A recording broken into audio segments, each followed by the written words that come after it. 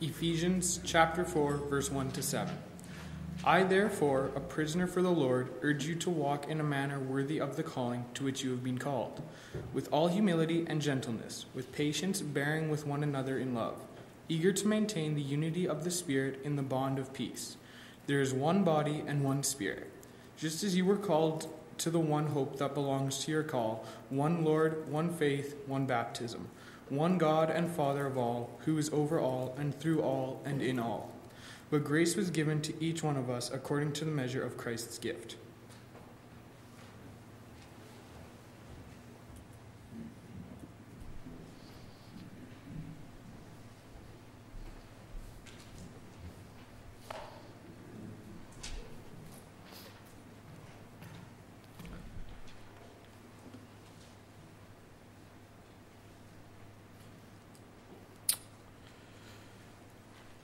Morning again.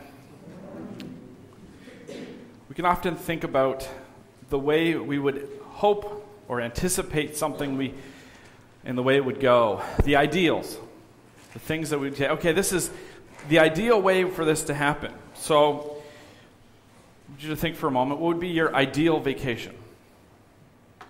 Your ideal vehicle? Maybe the ideal meal you could have, somebody could make for you. Maybe what's your ideal plan for Christmas and how that would happen. Now, if we went around the room, how many people do you think would have the exact same answer to every question? Probably unlikely. Some people might even disagree with the person sitting next to them, which in some cases could involve some conflict. Maybe you have a vacation that would be ideal, would be going somewhere warm where you can sit on the beach. Or maybe you'd prefer to stay home and work on house projects. Maybe your ideal vehicle might be different based on what stage of life you're in.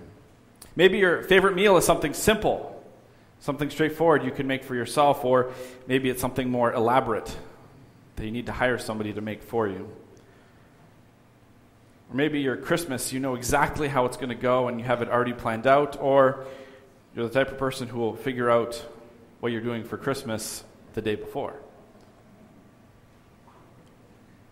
Ideals. Perfect plans. In a perfect world, we wouldn't start having to watch Hallmark movies until after Remembrance Day.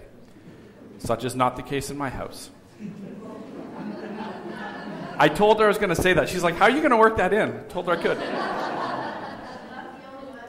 Yeah, I know. Now I'm in trouble. This is not going ideal right now. No, right? We all have ideals. We all have things that we would hope that things would be. We go, okay, this is what would be what I think is best or perfect or right in this situation. And in these matters, right, our vacation, what vehicle we drive, what we eat, what we do for Christmas, we have flexibility. What we do in one family is different from the next, and nobody typically gets too upset about it. But when we talk about the church, things get a bit different. We all have this ideal picture of how we expect things to be. And when somebody's idea of what church should be is different from ours, it can create tension. It can create challenges. It can create opportunities as we seek to work together. This morning, as we continue in our journey through our statement of faith and what we believe, we've come to the matter of the church. What do we believe about the church? What is our understanding of the purpose of the church? How the church, is to function together. Now, under our statement of faith, there is 6 actually subpoints on the church, the most, I think, of any of the items we will deal with in the statement of faith. One of them has to do with the 2 ordinances of the church, baptism and communion. And though we typically celebrate communion on the first Sunday of a month, you'll note it's not on the table up front. Somebody did not forget with the time change. We moved it to next week as we'll be talking about the ordinances next week, and so it only seemed right to have it function that way, that we would discuss the ordinances and then celebrate communion together. And then the last 2 deal with the Christian's duty and mission, and that is going to be a separate sermon 2 weeks from now. And so our focus this morning is going to fall on kind of what is the church. The 4 points that kind of touch on that matter. And as we'll look at what our statement says, before we get there, I want to look at the passage that Josh read for us this morning, because I think it highlights very importantly what the call of the church is. What the call of the church is. Paul is writing to the church of Ephesus, and you'll remember from last week, for those who was here with us for our 25th celebration, Pastor Rob, he had spoken on this passage. He'd explained, the one right before it, pardon me, the kind of end Paul's prayer for strength for the church. His prayer for those in Ephesus and what he wanted, that they would be able to do much more than what they could think of themselves, instead of what God could do, which was immeasurably more. And Paul reminded that as they did that, there was an important mark that should be in the nature of the life of the church. And so Paul touches on two aspects of what he says here. First, he encourages them to walk in a manner worthy of the calling to which you've been called. To walk in a manner worthy of the calling to which you've been called. Paul has been laying out for them who they are. He has established with them their identity, that they were called by God, that they have been given an identity in Christ, that God has revealed who he is to them, both those who were Jews and those who were Gentile, who were kind of mixing together in Ephesus. He's given them this idea of who they are. He reminds them that they were chosen before the foundation of the world, that they would be holy and blameless. He reminds them that it is a Spirit at work in them, that they are able to do all that they would desire to do. And so Paul then reminds them, urges them, gives them this straightforward imperative that they are to walk then worthy of that calling.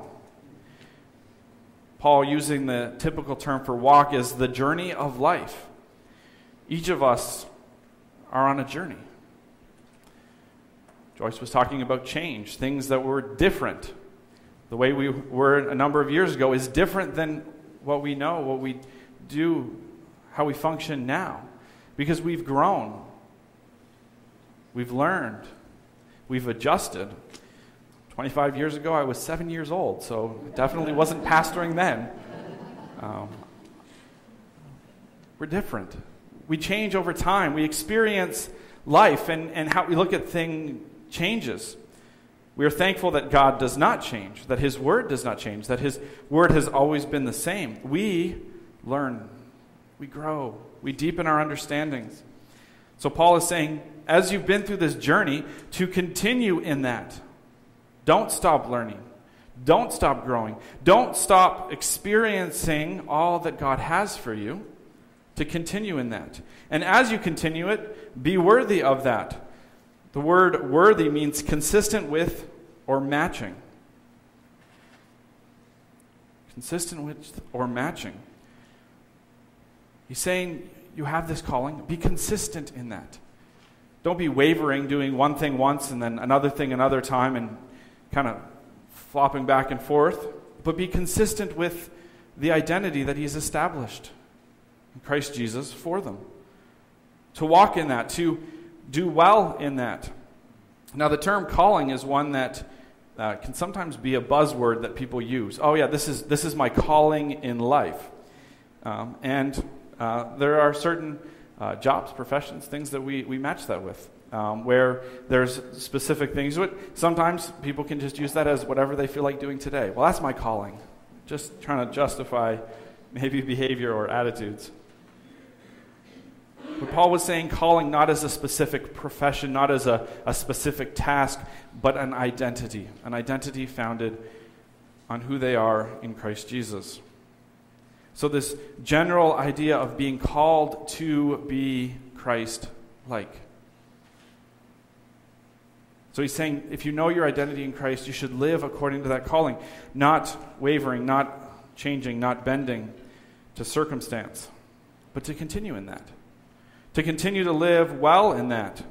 Jesus gave his disciples clarity in their mission at the end of his journey. Right before his ascension, he told them to be what? To be witnesses. To witnesses of what he'd done. To declare the evidence of what they've experienced of Christ. It's a calling that continues in the church. To declare the evidence of our experience of who God is through knowing his word, through prayer, through devotion to him, through seeing him work through the church. And he tells them that they will go out to Jerusalem, to Judea, to Samaria, and to the ends of the earth. A pastor once told me that for a church to succeed, they have to identify clearly what is their Jerusalem. We are not living in Israel right now. But to Jerusalem, to the early disciples, was their home base. This is where they lived. This is where they were established. He says, this is where you will be my witnesses. But you are to move beyond just the comfortable places, to move beyond where you're just familiar and you're okay with, to move outside of that. And so to Judea, to the people that are right around you in this nation of Israel. But also to Samaria, which some of the disciples would have went, whoa, wait a minute, we have to go to them? I don't really like them. They're not quite like us. They're somewhat like us, but they're not really like us. But Jesus says, no, you're going to go to them, and then you're going to go to the ends of the earth. So the pastor says, as Christians, as churches, we have to identify what fits our parameters of those. Who is our Jerusalem? Who is our Judea? Our Samaria today that we are being called by God as the church to reach, to go out to display this worthiness that we have been called to in a meaningful way. But Paul doesn't tell them just to do that and then leave them with the ambiguity of how or in what way they should do it. He clarifies them for the demeanor that they ought to have in doing it. The text says in verse 2, with all humility, gentleness, patience, bearing with one another in love.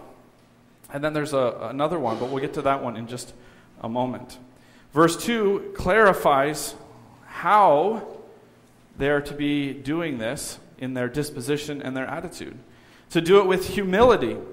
Paul reminds the church in several places in his letters, in Romans and Philippians, of having the right mindset. Romans 12:3, do not think of yourself more highly than you ought, rather think of yourself with sober judgment, in accordance with the measures of faith God has given you. Philippians 2:3, do nothing out of selfish ambition or vain conceit, but in humility consider others better than yourself. Paul was urging the church not to get raised up and be like, oh, well, we are so great and we have all the answers, in such a way that it turns people off from hearing the gospel. But to recognize that the church is comprised of people who are still figuring things out. We're still in the journey ourselves. We've not arrived at perfection. We're still learning. We're still growing. We still make mistakes. We don't like to admit it, but we still do. And to have that disposition of showing people that we are here to journey alongside as we wrestle through what is happening in our world, what is wrestling through what happens sometimes within our own midst, within our families, within our friends. So we don't come off as prideful, but as those who want to be in the journey to help others succeed also. And to do that with gentleness, a demeanor and attitude that is caring upon others, that is not harsh, that is not critical in the wrong way. Every now and again, we do need constructive criticism. Constructive criticism is helpful. The debrief and hearing from people and saying, hey, you could do this differently, or we could improve in this way. But if it is done out of maliciousness, it often can be really hurtful. When it's done out of gentleness, out of trying to build the other up, it can usually have a great impact to see people. Gentleness can also be described as meekness. Meekness is best described as power under control. Jesus is often described as meek, not weak, but meek.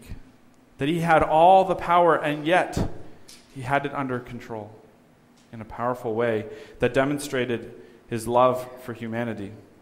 And then with patience. Patience, waiting on God's timing.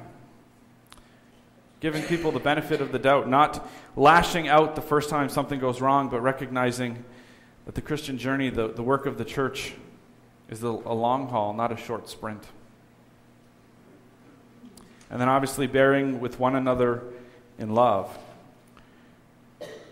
1 Corinthians 13 is a great passage that describes love. It is sandwiched between two passages that talk about the gifts of the church.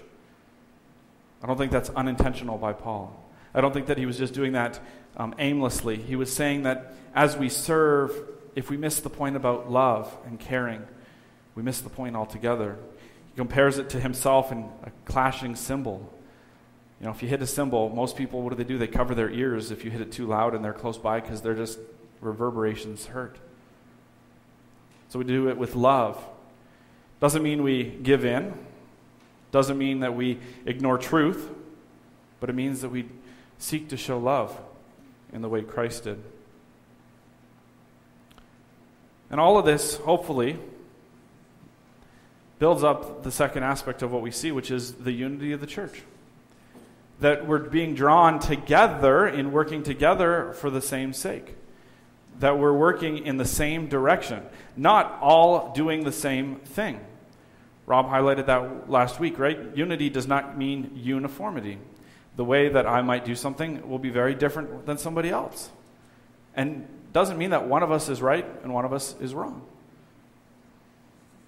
It just means that we have a different way of going about it. And if our goal is to glorify God, then hopefully that is what is achieved. Hopefully it's achieved well. But when we talk about unity, we must have the right idea about who is in charge. Because if we think that we are the ones in charge, we miss the boat. That's why the first part of our statement of faith says we believe in the holy Christian church, the body of which Christ is the head. If we miss the point that Christ is the head of the church, we will often then put our own desires, wants, our own priorities, what we think we should be doing, ahead of seeking what Christ would have us do. Christ is the source of the church. Colossians 1:18, and he is the head of the body, the church. He is the beginning, the firstborn from the dead, that in everything he might be preeminent. We explored that verse in more detail back in the summer when we went through the series of Colossians.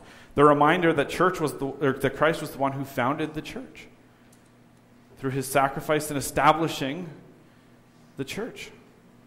If we have the wrong idea about the source and the ownership of the church, we will fall into the missteps of thinking it's about us, forgetting that it's about Christ. Now, when we talk about the word church, we have to talk about it on two dynamics, and we highlight both of them in our statement. There's we call it the Big C church, which is the body of Christ, which is the universal church, which we define in our statement as we believe in that all who made conscious of their sin, repent, and such profess faith with the Lord Jesus Christ are made instantly indwelt and sealed with the Holy Spirit, and thereby made members of Christ's body, the church. There's the universal church, the larger church that exists. The church that exists around the world, and some of which we will never, ever meet, but who serve Christ, who are working together for the glory of the gospel. Ephesians 1:13-14 says, in him you also, when you heard the word of truth, the gospel of salvation, believed in him and were sealed with the promise of the Holy Spirit, who is the guarantee of our inheritance until we acquire possession of it to the praise of his glory. 1 Corinthians 12:13, for in one spirit we were all baptized into one body, Greeks or Jews, slaves or free, and we're all made to drink of one spirit. This can sometimes be a challenging aspect. I don't know about you, but if you ever read the news and you hear about things that happen in other churches, particularly it seems like the news often reports when bad things happen in other churches, it's a challenge. You hear about what's going wrong or the breakdown of relationships or sins that are committed out of the church, and it affects our witness. And it can be a challenge. There can be groups that promote hypocrisy and hateful expressions who call themselves the church, and yet they seem far from it. And yet we hope and pray that they too will come to repentance and hope in Jesus Christ, that they will desire to live for Christ. Paul highlights this universal aspect of oneness in the second part of the passage this morning from Ephesians chapter 4, highlighting the one body and one spirit, the one Lord and one faith, one baptism, one God and Father of all. That though the church was growing in different parts of it, and Paul himself was bringing the message to some of them, but other disciples had gone out and were preaching the gospel, that though they were spread out across the land and the gospel message was going across the world, it was one church in different locations, all seeking to glorify God. I think it's great when churches can come together across different faith expressions. Evangelical churches working together to bring glory to God. It's one reason why I'm excited to partner with Richmond Park on this comedy night. There's a certain minimum tickets that we're hoping to sell, and it's great to bring other churches together to say, hey, for this night we can come together and be the body of Christ, laugh together, enjoy each other's company, and to be hopefully built up together as the church, the larger church, the universal church of Jesus Christ. But then there's also the inverse, which is the functional side of the church and how we function independently. And that means the second part is the local church. We believe in the necessity of the local church as a place of worship, fellowship, teaching, and service. We believe that each local church should be an autonomous body operating under the headship of Christ. I really love the emphasis that is placed here on what we should do in our function to worship, fellowship, teaching, and service. Draws to the attention what the early church did in Acts chapter 2. Now, sometimes we can be like, oh, if we could just get back to being like the early church in Acts chapter 2, we'd really see the movement of God in the way they did. I don't know that we'd want all that they experienced. We'd like the good things, probably not the bad things, like being imprisoned over and over again. But it's great to note what they were devoted to. It says, and they devoted themselves in verse 42 to 47 to the apostles' teaching and the fellowship and the breaking of bread and the prayers. And awe came upon every soul, and many wonders and signs were being done through the apostles. And all who believed were together and had things in common.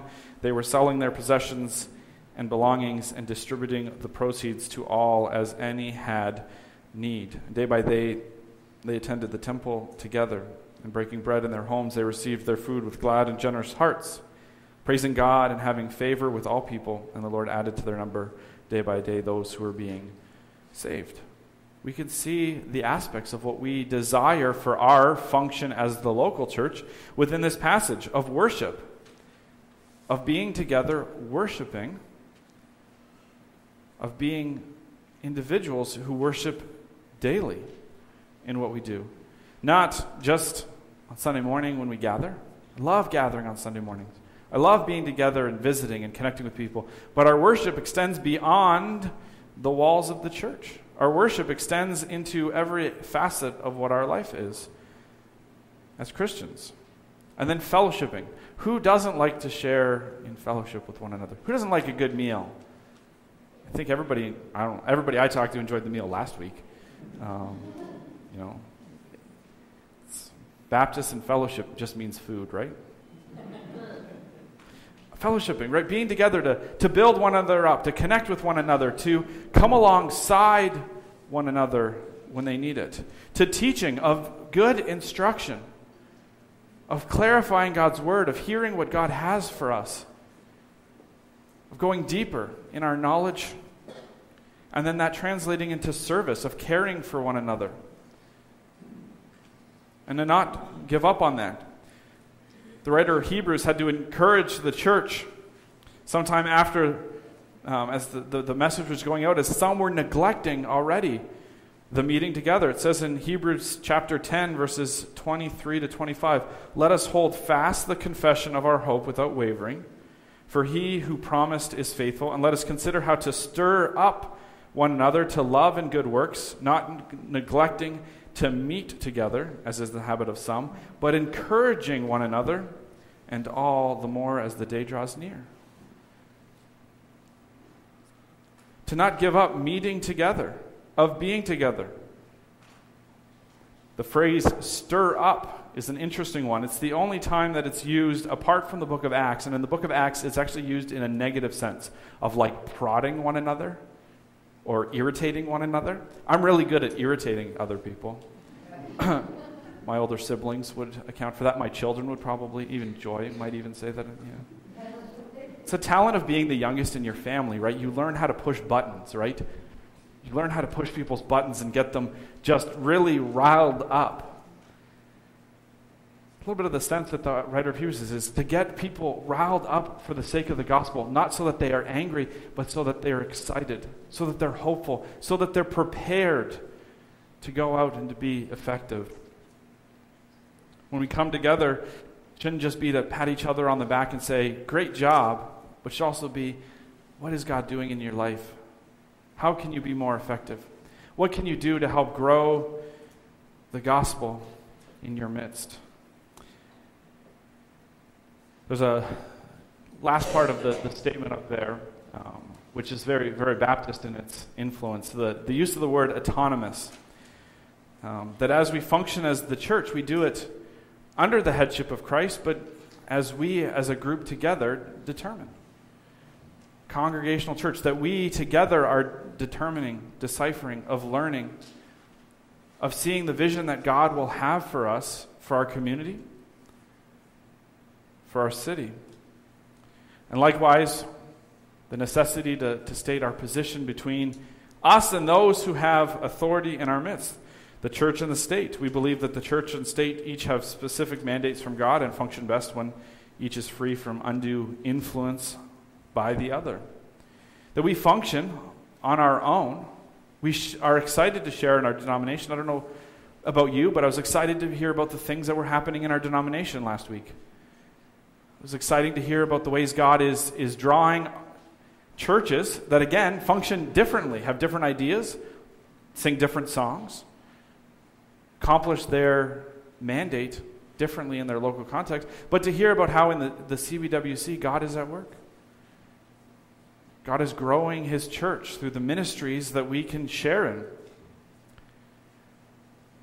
And then there's the relating to our world around us, the church and the state. I'm fascinated by the response of Jesus, and this came up at small group this week too, but Jesus in Matthew chapter 22, the Pharisees were trying to entangle him. They're trying to get him to stumble and to admit something that people would arrest him for. And so they come to him and it says the Pharisees went and plotted to entangle him in his words. And they sent their disciples to him along with the Herodians, saying, "Teacher, we know that you are true and teach the way of God truthfully, and you do not care about anyone's opinion, for you are not swayed by appearances. Tell us then what you think. Is it lawful to pay taxes to Caesar or not?" See, they were hoping Jesus says, "No, don't pay taxes to Caesar," because then somebody named Caesar was going to be really mad. And then he would take out Jesus for them. And they could say, "Hey, it wasn't our fault. Somebody else did it." Jesus, knowing, aware of their malice, said, "Why put me to the test, you hypocrites? Show me the coin for tax." And they brought it to him, a denarius. And Jesus said to them, "Whose likeness and inscription is this?" Then they said, "Caesar's." Then he said to them, "Therefore render to Caesar the things that are Caesar's, and render to God the things that are God." These people who came to entangle Jesus, to try to trip them up and get him into a situation that would have been bad. It says, "And when they heard it, they marveled, and they left and went away." They came with ulterior motives, and they left impressed by God. The idea of balance of church and our state and our responsibilities is one that has been a struggle since the beginning in the early churches. Paul dealt with it in Romans 13, reminding them of the authority of those over them, reminding of God's function there. "Let every person be subject to governing authorities, for there is no authority except from God, and those who exist have been instituted by God. Therefore, whoever resists the authorities resists what God has appointed, and those who resist will incur judgment." On the flip side, you look at the book of Acts, Acts chapter 5. "And when they brought them, they sat before the council, and the high priest questioned them, saying, 'We strictly charge you not to teach in this name. Yet here you have filled Jerusalem with your teaching, and you intend to bring this man's blood upon us.' But Peter and the apostles answered, 'We must obey God rather than men.'" So there's this kind of dynamic of balance that we have to strike. That we have to listen and follow the laws of our land. We also are accountable to God. And we hope it never comes to the point in our land and in Canada where we have to choose between speaking the gospel and what other consequences there are. But we know that there are those around the world who face this challenge right now. We have to pray for them, for the persecuted church, for those who are dealing with the consequences of when their faith comes in question by the authorities over them. Ultimately, we are to see the authority of Christ. That Christ, before he gave the commission to his disciples, reminded them of the authority that he had, the authority over all things.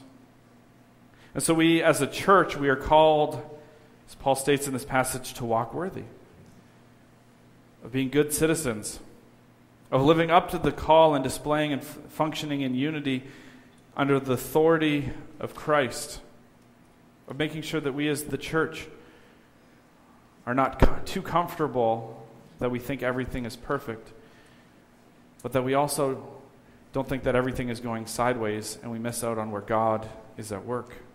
And so we need to be well at evaluating ourselves, of doing the honest assessment of where we are. My mentor would often say that examining the church always was like examining the contrast between our spiritual needs and our physical needs, particularly if we are caring for one another. So he'd often say, imagine you're caring for a small child, right?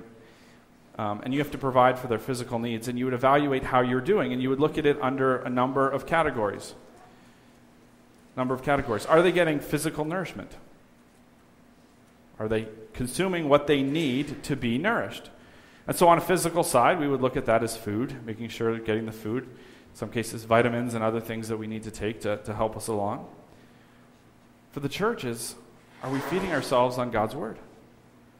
Are we those who are taking in the nourishment we need from God's word? Are we experiencing his word daily? Are we allowing it to impress upon our life? Is the bread of life truly what is providing for our sufficiency? So number one, we'd look at physical nourishment. Number two, we'd look at warmth and love. Is the child receiving the warmth and love that they would need? We as a church, are we displaying warmth and love to those around us? Not just those we are familiar with, not those who we are comfortable with, but all that come into our midst. Are we displaying that warmth and love? When somebody new comes in, are we greeting them well? Are we hoping somebody else does it so we don't have to?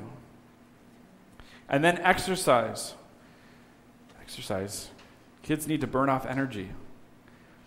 Daylight savings does not go well with children. We learned that this morning. We're always reminded of that, but this morning, Caleb at 5 a.m., he thought it was time to go. No, it was not time to get up, bud. It's time to go back to sleep.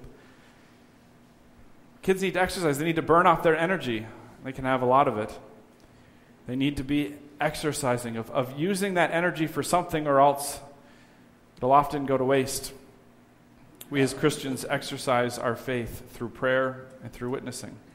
When we become complacent and we don't use it, we wonder why we don't see results. We don't see the kingdom growing.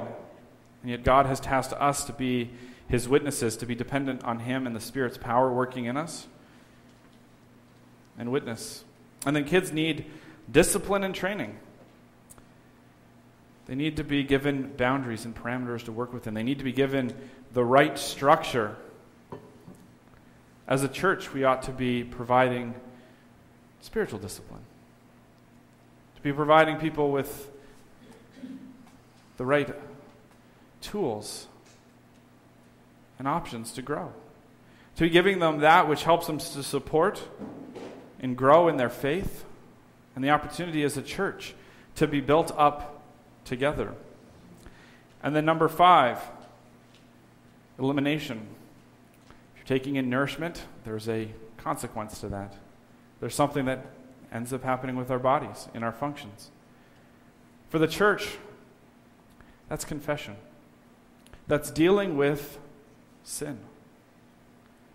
There's a marked change in churches that are confessing churches, that are willing to own up individually and corporately to when they've fallen short, to seeking reconciliation and the growth of the gospel. That often a great hindrance to the growth of a church is being willing to confess that they've fallen short, that they are not always doing things as well as they can. And that comes through both personal confession as well as corporately together. The safest place to admit that we're falling short should be within the walls of the church, because we are building each other up. We are there to support and to strengthen, to come alongside and to lift up a brother or sister who is struggling. But so often it seems like it's the place we're most afraid to be open about what's going on in our lives. How sad that is. So we ought to be a church that confesses and that supports those who are going through that. And lastly, kids need rest and sleep. And so too does the church needs to find rest in Christ. We can often find ourselves busied by activity of trying to do one more thing, and if we just do one more thing, then everything will be okay. And yet often, what we truly need is to rest in Christ, to trust in His sufficiency, to trust in His perfect plan. That's not to absolve ourselves and to say, oh, well, you know what, God's got this, I don't have to do anything. But it's to say that we must find that balance. We must find strength that comes only through finding rest in Christ, by letting Him to be sufficient, so that in all these ways that we are walking worthy of the calling, that we are being the church rather than attending church, that we're being transformed into the image of Christ together, being built up as the bride of Christ, so that ultimately He is glorified and praised in the work that we are doing. So that we can be proud and encouraged, we can glorify God in all we do, and that what we say matches what we do in a powerful way that brings testimony and to glory to God. Would you pray with me? Heavenly Father, we thank You for Your church. We thank You for the promise, Lord, that the gates of hell will never prevail against the church, not through our power, but through the power of Jesus Christ, Lord. And so, Lord, would we be a church that desires to honor You in all that we do. A church that desires to walk in Your glory and in Your truth. Lord, that is willing to deal with the hard things, the challenging things, the hurtful things. That is real and genuine, Lord, before You. That we can be stirring one another up, Lord, to love and good works. To helping each one to be strengthened and to be supported. Not, Lord, for our own glory, not so that we can feel good, but that we would be having a godly impact in our world. That we'd be seeing lives transformed for Your sake, to see healing in our midst, physical, spiritual, emotional, mental healing that comes only through the power and the name of Jesus Christ. So, Lord, would You allow us to go and to be the church, to be the hands and feet of Jesus. Lord, we will only do this by Your Spirit and by Your power, so may we rest in You. May we be strengthened in You. And may we see Your glory abundantly. In the name of our risen Savior, Jesus Christ, we pray.